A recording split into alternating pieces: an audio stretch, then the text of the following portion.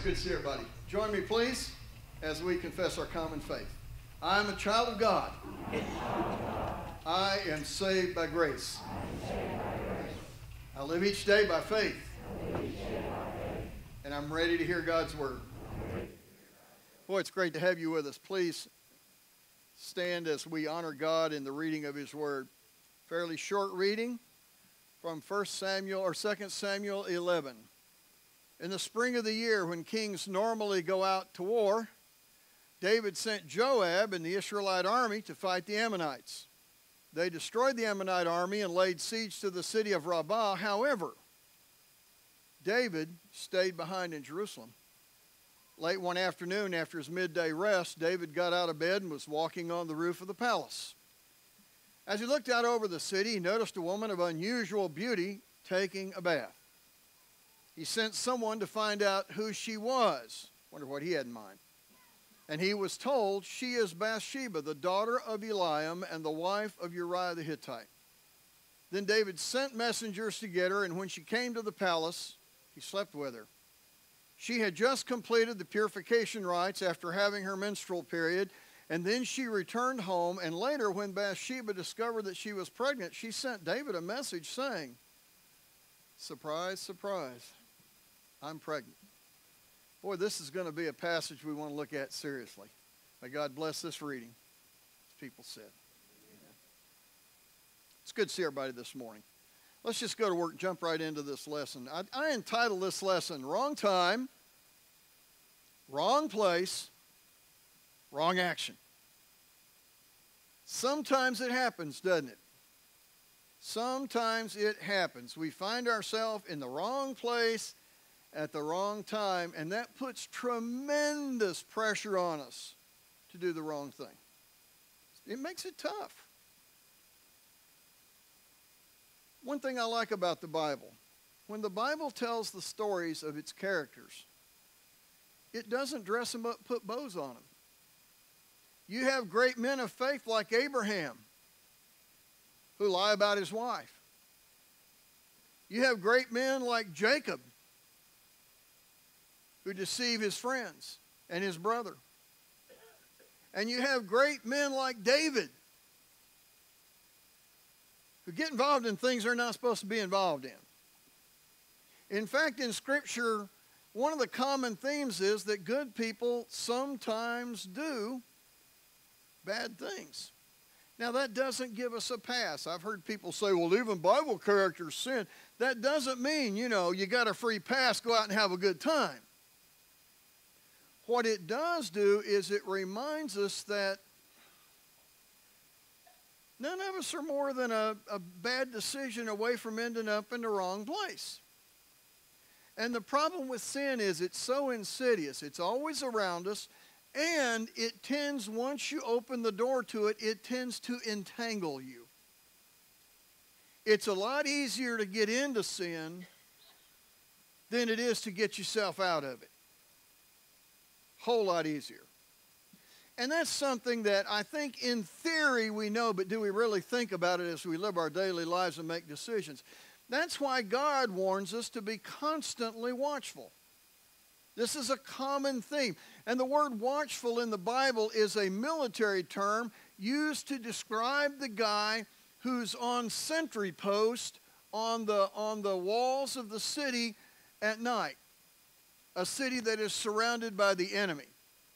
A city that is under threat of invasion. And they post men on the walls and they say, be watchful. Keep your eyes open. Keep your ears open. Pay attention. Survey the territory. Know what's going on. I had a good friend who served in Vietnam. He was in a patrol of about 6 guys.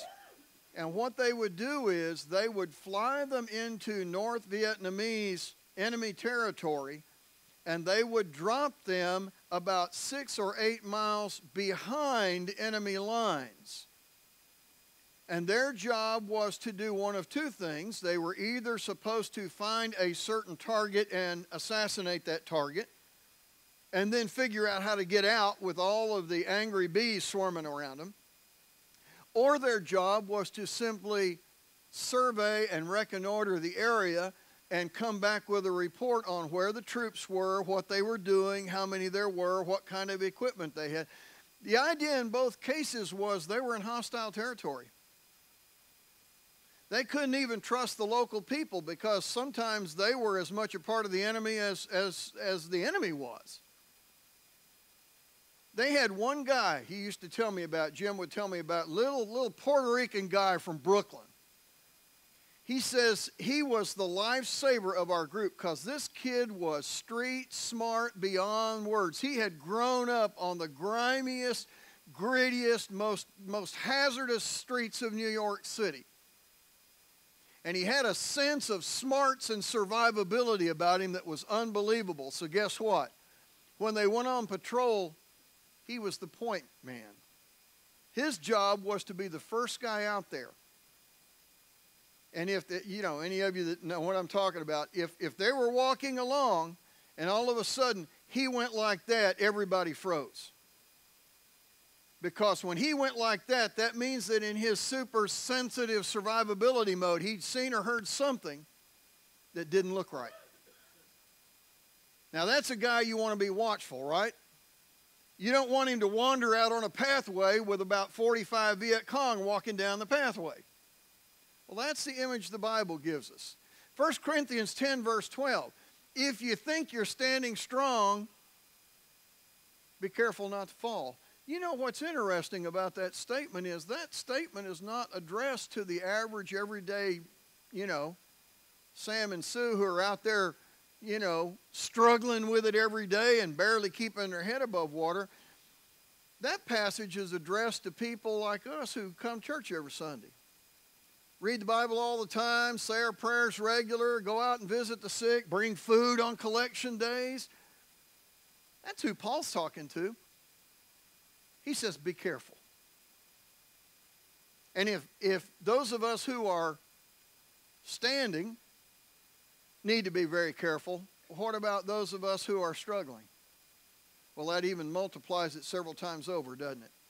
Let me tell you a story. We're going to do it in terms of three principles that come out of this story with David and Bathsheba. Number one, good times can often be our times of greatest temptation. Did you know that? Now that seems counterintuitive, but it's true.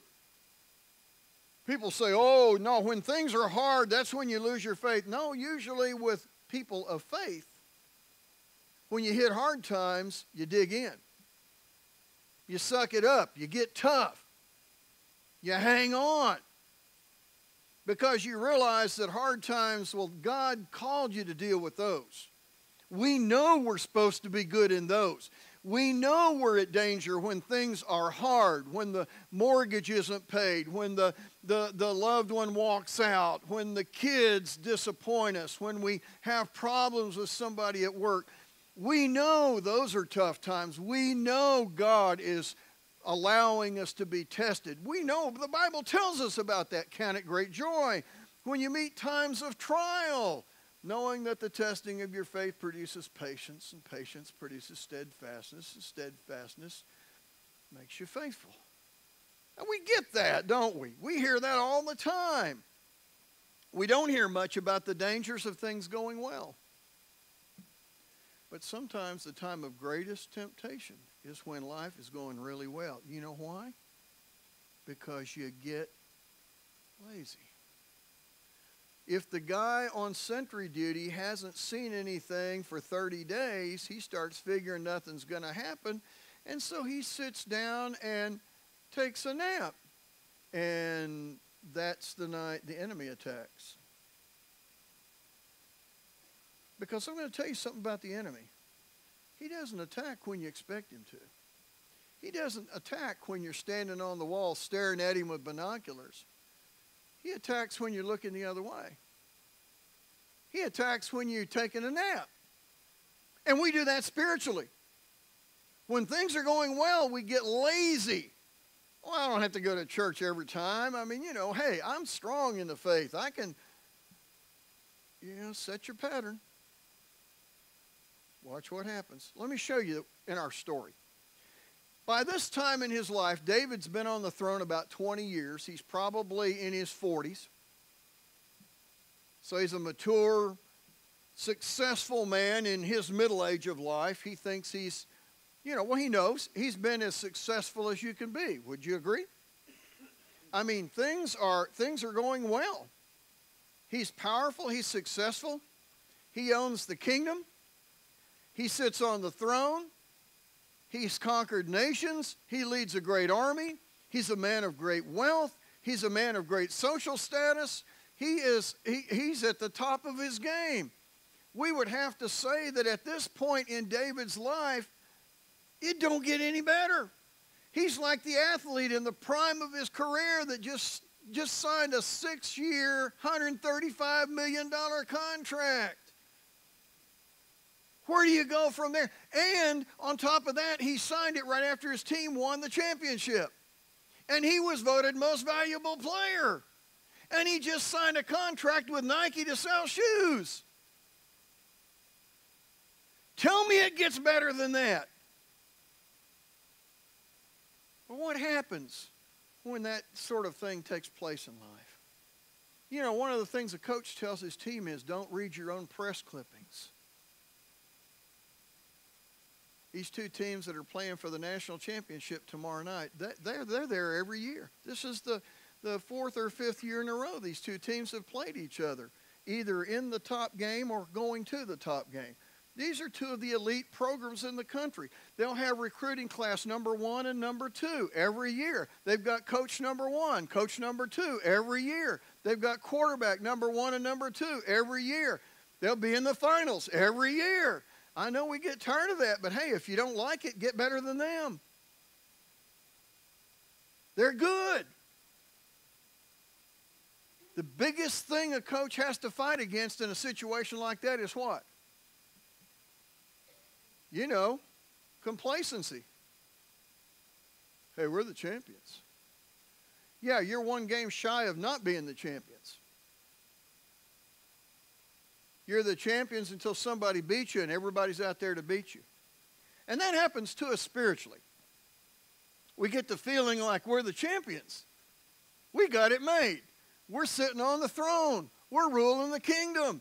We just signed a big contract. We just got the big promotion. We're where we need to be. Everybody needs to look at me. I'm the example of what God can do in a person's life. And if you're there, God bless you. I'm glad you're there. Be really careful. David was successful. He was powerful. Everything going his way. But David had gotten careless with a couple of things. And this is what happens. You get careless. You don't guard the guys closely. You don't prepare quite as carefully. You don't stay focused. You're more interested in doing an interview than you are about looking over the game plan. And the next thing you know, you get done in. I want to show you an example of this. David, one of the things that God had warned the children of Israel against in Deuteronomy 17, when God told him, he says, someday you'll have a king. There are 3 things you need to tell the king to stay away from. Idolatry, women, and money. Doesn't that sound familiar?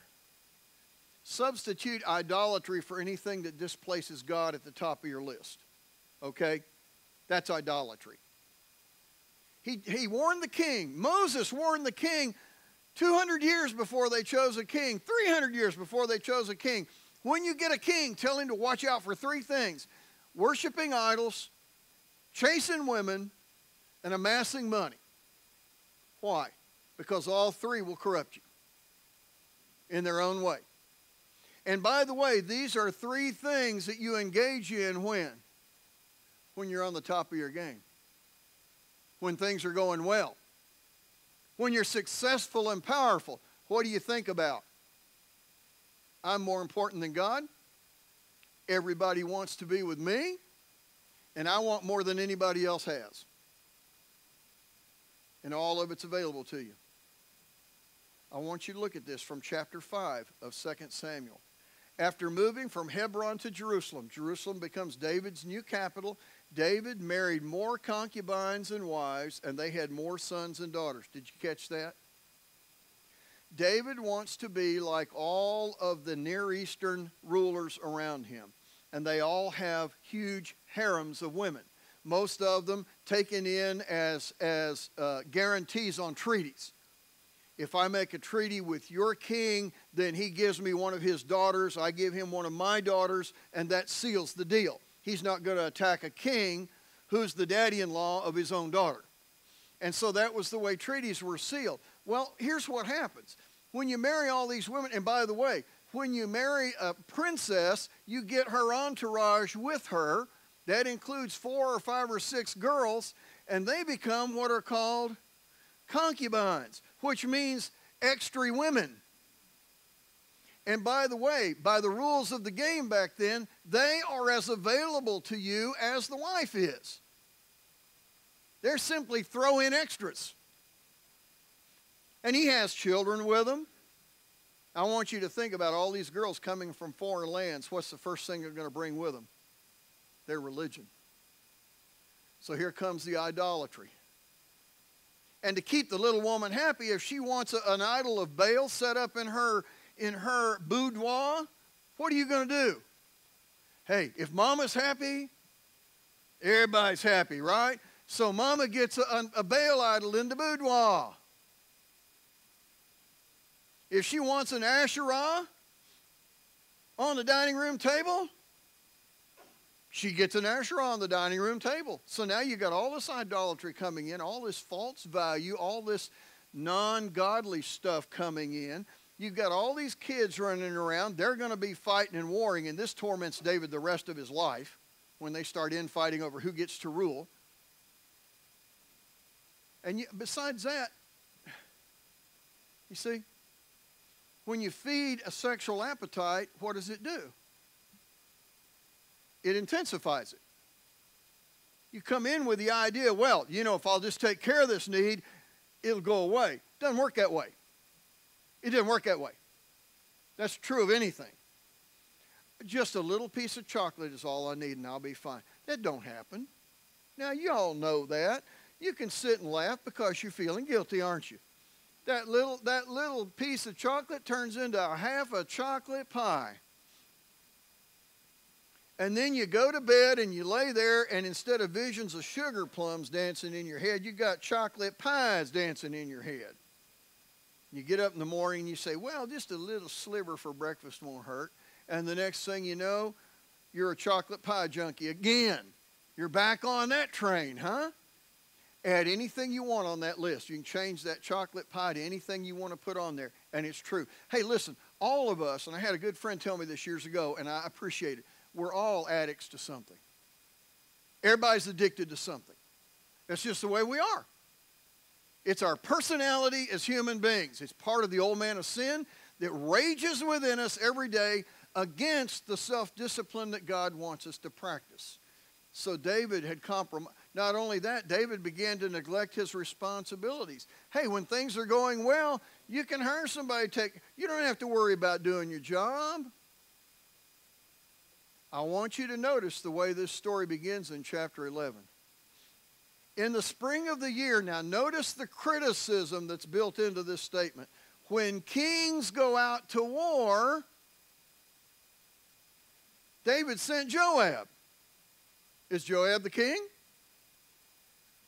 It didn't say David joined Joab or David led Joab. It said David sent him. And Joab did a good job. That's what generals do. But the last thing it says, however, David stayed behind in Jerusalem. He has no business being in Jerusalem during this time of the year. Has no business being there at all. If he's going to go to war, he should go himself. Kings, leaders lead. But he's fat, he's sassy, he's lazy. Sorry, the knee just went again. Oh, that hurts. I'll tell you about it sometime. We may need a healing service before the day's over. Kings have to act like kings. But he's rich. He's wealthy. He's got power. He's got authority. He has people to do everything for him. So, let's just shirk our responsibility. Let's not do our job. Let's stay home. Let's sit back. Let's lean back in the lounge chair. Get a big cup of wine. Have 4 or 5 of your girls sitting around visiting with you. Maybe some entertainment. That dirty works for normal kings, not for really successful people like me. Well, that leads to our second point, which is what happens as a result of this laziness. When tempted, the first thing Satan does is blind you to reality. Well, this is not like the average person. I know this looks like it's wrong, but in my situation, it's different. No, it isn't. In your mind, it's different, but in your situation's not different. Adultery is adultery. Drunkenness is drunkenness. Dishonesty is dishonesty. Well, but you don't know my situation. I don't have to know your situation. If it's sinful, it's sinful. Knowing your situation is just your way and my way of saying, but I've excused myself on this so that I can go ahead and do it. I can go ahead and indulge my passions. I can go ahead and indulge my desires. I can go ahead and deal dishonestly with others because I have given myself permission. By the way, you never commit a sin you don't give yourself permission to do first. The only person who can give you permission to sin is you. Nobody else. I mean, you can ask somebody else. We do that, don't we? Well, Terry, don't you think that'd be all right? Terry says, well, I understand. Well, see, Terry said it was all right. Yeah, but I'm the one that gave me permission. Very important thing to remember.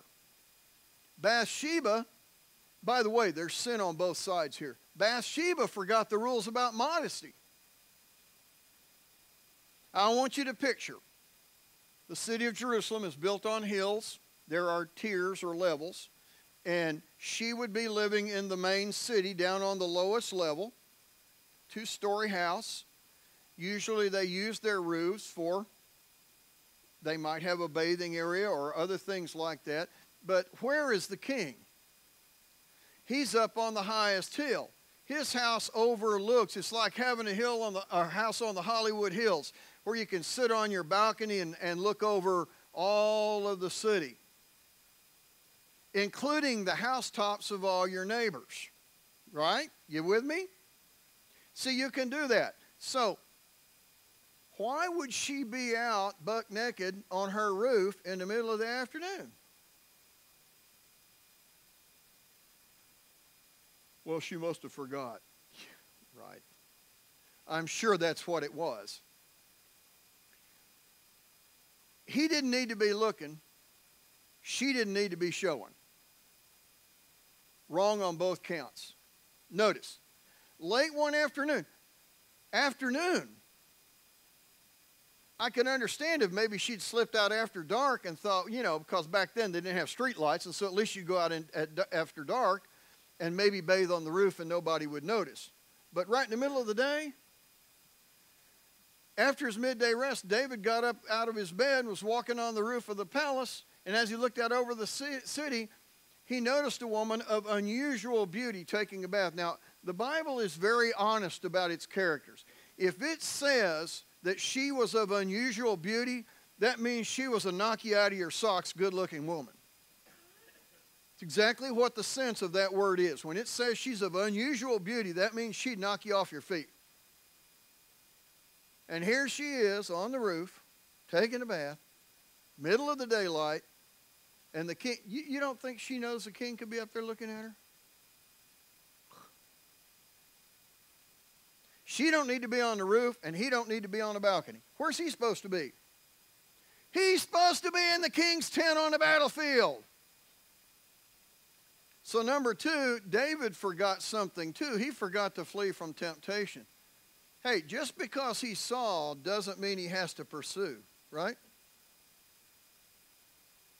We all hear and see things that are tempting sometimes, but there's times when you just say no and walk away. I used to hear that as a kid. My parents would tell me, they'd say, you just have to say no and walk away. And I always thought, that's the stupidest advice I ever heard in my life. How dumb can people be? And now at my age, I more than understand what they mean. Because I can look back over my life as you can look back over your lives, and I can mark the milestones of the times when I walked away and the times when I didn't. And the consequences in either case. What does the Bible say? James says, humble yourselves before God. Resist the devil, and he'll flee from you. Oh, but it wasn't the devil, it was Bathsheba. Oh, it was the devil. He just dressed up as a woman, didn't wear any clothes. That's the way he works sometimes. Hey, whatever your weak spot is, that's what he's going to probe. Doesn't matter what it is. If your weak spot is acceptance by other people, he'll wear you out with that. He'll give you a whole circle of friends that say, well, if you don't do what I do and you don't think the way I think and you don't practice what I practice, then there's something wrong with you. And there may not be a thing wrong with you. You may be a good, decent, godly, moral person. They may be the one that's all messed up, but boy, Satan will wear you out with that. And then they'll get that friend to find some other friends, and here they come. And somebody says, that's right, you preach to those teenagers. No, I'm preaching to the adults, to the grown-ups. Because we're as compromising sometimes as our kids are. Maybe more so. Sometimes I think they learn it from us. So you got to think about it. Notice this. This is a very straightforward statement. Doesn't take rocket scientists to figure this one out. Stay away from every kind of evil. How many kinds? Every kind. That means nothing gets a pass. If you know it's wrong, leave it alone. Walk away. You know, when you're in a minefield, all you got to do is step on one mine. I mean, you don't have to like hopscotch from one to the next. See how many you can set off before it blows your legs off. All you got to do is step on one. You're dead. Or maimed for life. Stay away from every kind of evil. David forgot that. He had to know when he saw that woman on the roof, listen, I just need to go back in and order another cup of sweet tea or something. You know, I need to go read a good scroll or have a prayer time with God. The other thing is, David chose to ignore the warnings that God sent. You know, a lot of times when something is wrong and it's right in front of us, God will send us angels of mercy. He'll send us warnings that something's wrong. Let me show you a great example of that. See, this is where you learn things by reading carefully what the Bible says. David sent someone out to find out who she was. Okay, that's stupid. You already know what's in his mind. It says he's on the roof, she's in the bathtub, he's looking at her, she's knockout beautiful, and he sends somebody to find out who she is. He wasn't wanting to put her on his Christmas card list, okay? That wasn't the goal. I want to make sure all of our good citizens get a Christmas card from me every year. He has one thing in mind. That shouldn't be in his mind. But instead of walking away from it, he sent somebody, and he was told, this is Bathsheba, and I want you to notice the next statement. The daughter of Eliam. Notice what the servant says to him. See, the servant that he sent knows what's on his mind too. Don't be mistaken for a minute. What does the servant say? It's Bathsheba, the daughter of Eliam, and she's married. Now, why would he tell the king that? Because he's warning the king, isn't he? You don't need to go there, buddy. Hey, I love you, my lordship, my grand, wonderful kingship, sir. But in my own subtle way, I want to remind you, this woman's married. She belongs to another man. She is not available to you or anyone else. And then you have the rest of the story. Well, he sent messengers to get her. They bring her back. First thing he does, take her to bed. Now that tells me something too. She knew why she was being sent for. Agreed? Sure she did. This is a messy situation. And then, of course, you get those two wonderful words, I'm pregnant. Yeah, those are fun, aren't they? The last thing I want to suggest to you out of this story is sin demands repentance, not a cover-up. At this point in time, when she walks in or sends a note that says, hey, sweetheart, that was great, and I enjoyed that night together, but I'm pregnant. Okay, if you're going to straighten this mess up, now's the time to straighten it up. How do you straighten it up? Well, all you can do is confess your sin, be open about it, ask forgiveness, and move on. Oh, but what are people going to think? At this point, that's a foregone conclusion. But what does David do? He keeps digging. He's 12 feet down and 8 feet wide in a hole in the ground, and he grabs that shovel and just starts digging. Well, if I dig hard enough, I'll get out. No, you don't. You get deeper. Every inch you dig down, you get an inch deeper in the ground. This is what happens, and we all know how this works. Have you ever tried to lie to get yourself out of something? I know most of you have lived pure, sinless lives, but have you ever lied to try to get out of something? And you end up hanging in a tree in the yard from your thumbs because you got busted. I got to the point in school where I could look in a kid's eyes and tell you if he's lying to me. With some of the kids, you know them well enough, you know they're lying to you anyway because that's what they always do. And it's hard to explain to a kid, hey, once you lie to me, I don't trust you from then on. Anytime you say I didn't do it from then on, I know you did it. Why? Because you lied to me, dude. Have any of you teenagers had your parents tell you that? Amen. You're not going to raise your hand because you're embarrassed, but it's true, isn't it? You lied to me once, I'll never trust you again. I mean, I got kids in their 40s. I still don't trust them. Do not trust them. They lied to me. You know, aren't we funny as human beings? And we think that somehow we can smooth it over. Have you ever tried to patch a hole in a ceiling? You ever tried to patch a hole in a ceiling on a house? How many of you have ever done that? Tried to patch a hole in the ceiling. How did it work for you? It looks like a ceiling with a patch on a hole, don't it? You walk in and you look at the ceiling and the first thing you think is, boy, they patched a hole over there. When you sin, it's like driving a nail into a board. You can take the nail out, but it leaves a hole. And the more nails you put in, the more holes you leave. And the more holes you leave, the weaker the wood becomes. It's an insidious process. David needed to come clean. Sooner or later, you know, even the average knucklehead can notice that this woman who lives down the street is getting bigger in the tummy, and her husband hasn't been home in 6 months from the war, and, you know, you don't even have to add 2 and 2 to figure that one out. Just show up. Cover-up's not going to get it done.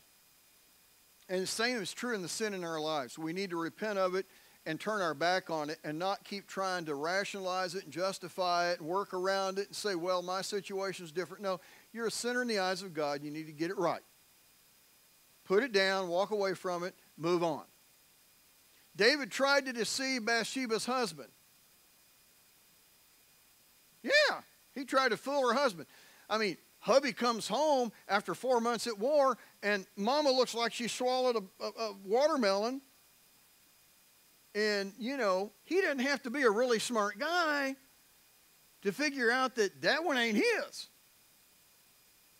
Doesn't take a genius.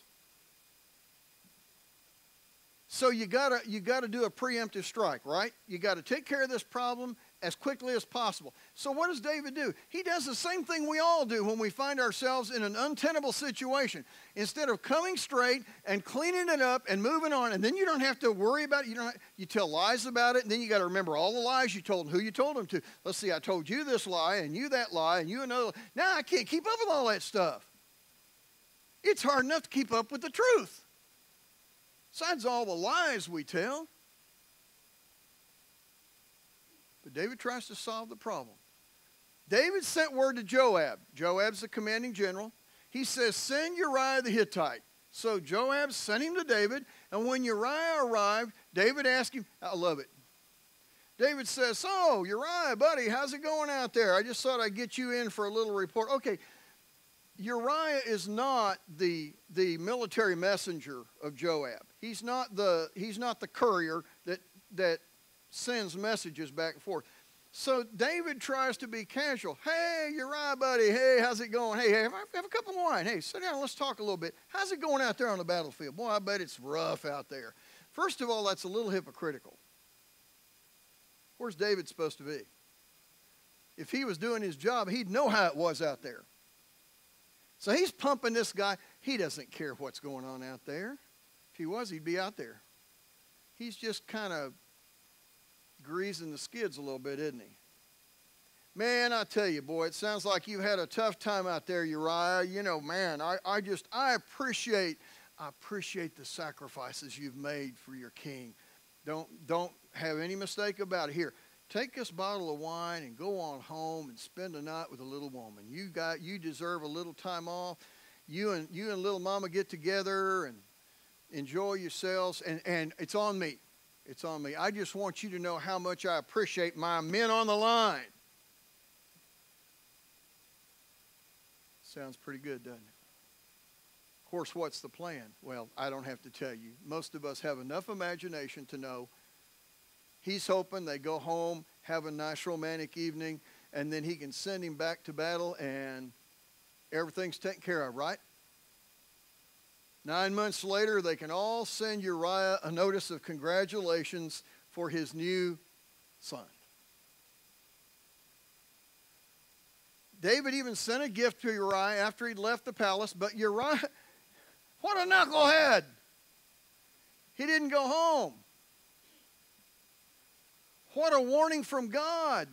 What a prick on the conscience. What does he do?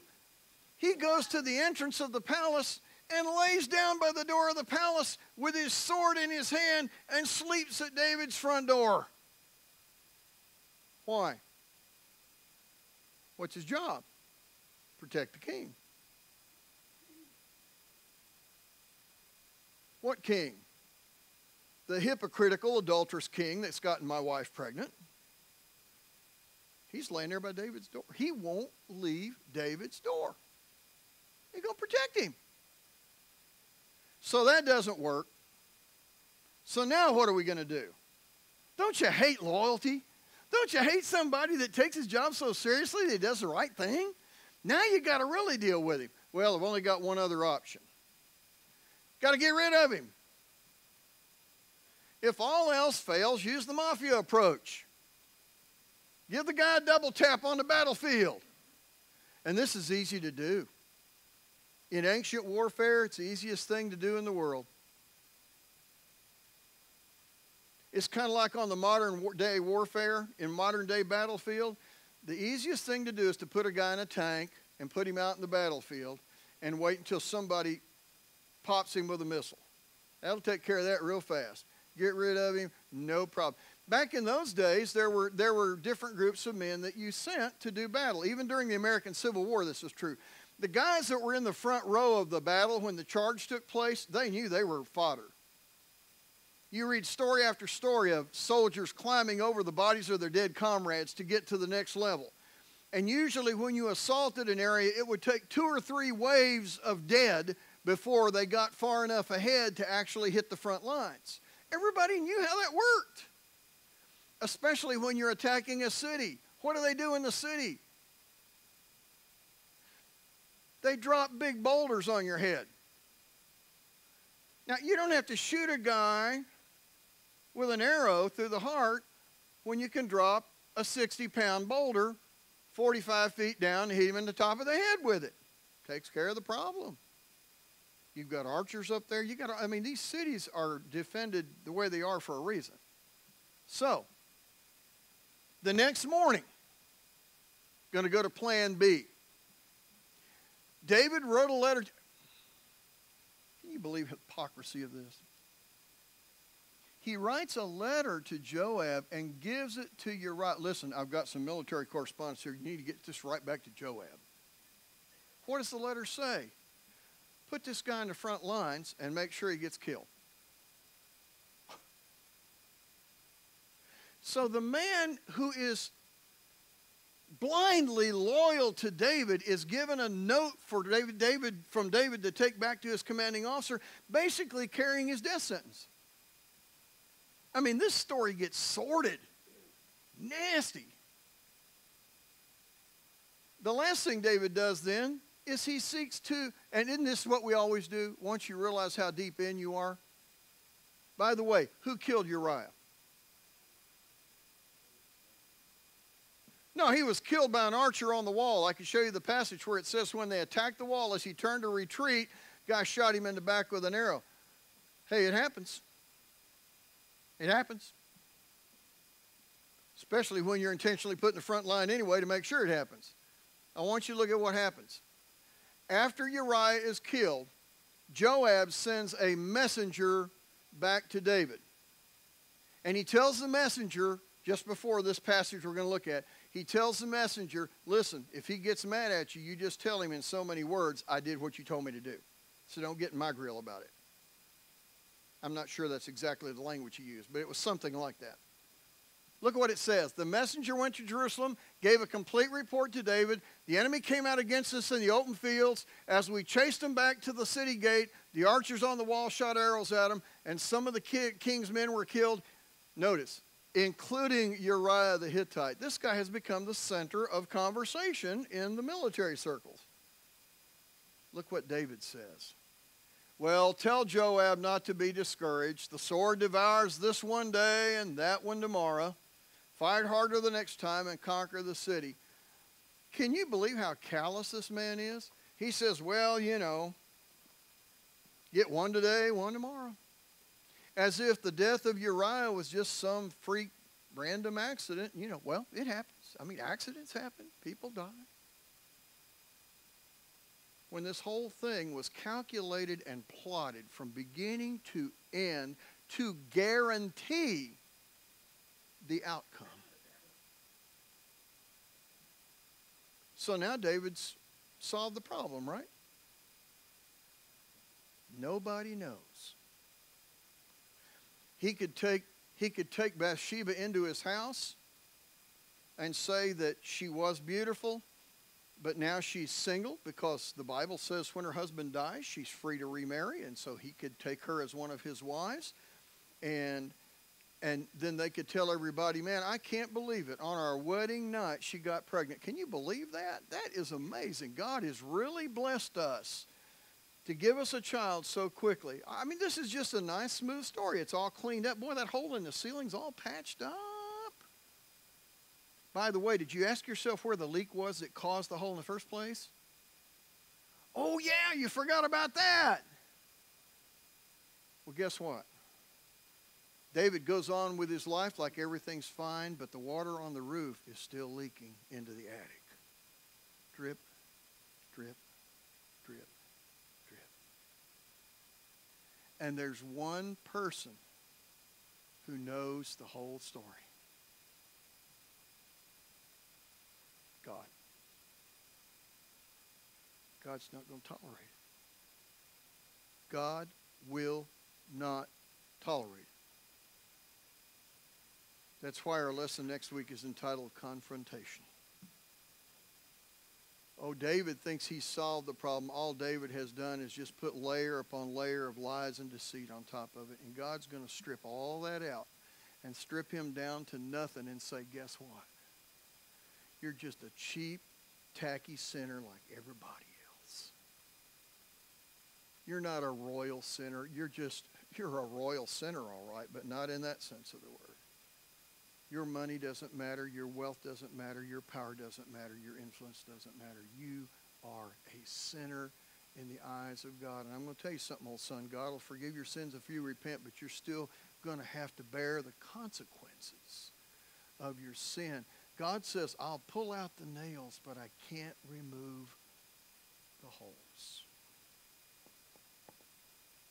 Walk carefully, my friends. When it seems you're at your best, you're at your most vulnerable. Satan will steal your reality, tell you it's different in your case, and then what do? You panic, and you start making dumb decisions, and the hole gets deeper. It's a very sobering story.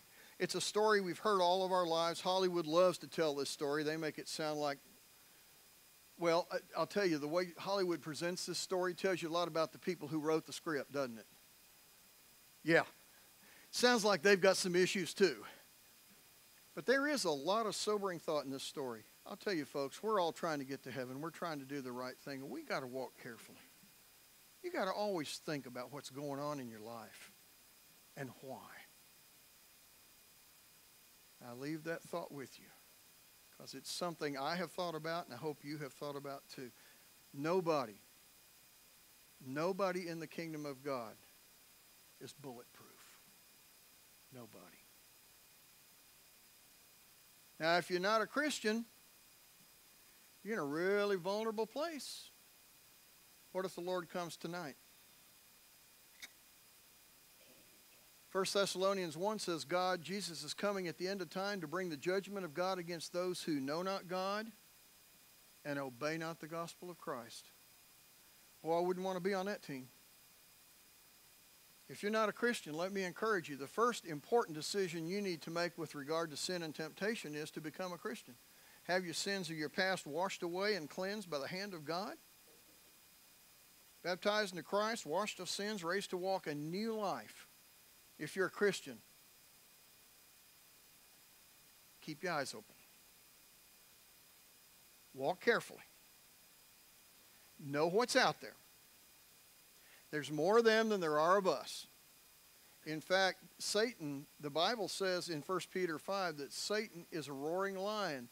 And he says you got to be watchful because he's out there. He's always looking to get a piece of you. And once he gets a hold of you, he'll shake you until you die. Something to think about. Amen?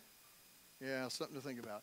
Listen, we have a song of encouragement. If you do need encouragement or if you need to respond to Christ and become a Christian, let's do it right here and right now while we stand.